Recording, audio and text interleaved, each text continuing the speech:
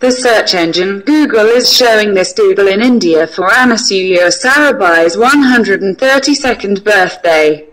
Anasuya Sarabhai was a pioneer of the women's labour movement in India. She founded the Ahmedabad Textile Labour Association, India's oldest union of textile workers, in 1920. Anasuya was born in Ahmedabad, Gujarat, on the 11th of November 1885 in a wealthy family of industrialists and business people. Both her parents died when she was 9 with the help of her brother.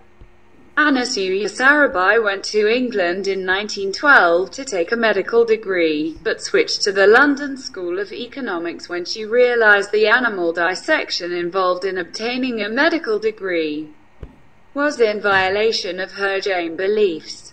Whilst in England, she was influenced by the Fabian Society and got involved in the Suffragette movement.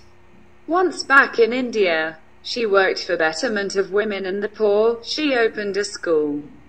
She decided to get involved in the labor movement after witnessing exhausted female mill workers returning home after a 36-hour shift. She helped organize textile workers in a 1914 strike in Ahmedabad. She was also involved in a month-long strike in 1918, where weavers were asking for a 50% increase in wages and were being offered 20%.